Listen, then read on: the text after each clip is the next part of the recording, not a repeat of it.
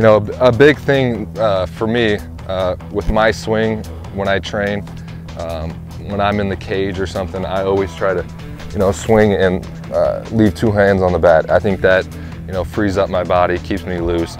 Now, when game time comes around, I don't always do that just because, you know, the adrenaline's pumped up. Maybe I let go of the bat, but I think in batting practice, I think that's a good technique, is to swing with two hands, and it just keeps your upper body loose and stuff like that. So, you know, the biggest thing is, you know, just keeping the upper body loose, and, you know, I'm always on time, like I said, for the fastball. So, you know, and then I'm trying to keep the hands inside the ball, you know, go the other way, go up the middle, and, you know, really keep the bat in the zone as long as I can. So if I'm using if my hands are going this way, you know, that's going to keep the bat zone in it longer to adjust to the curveballs, changeups.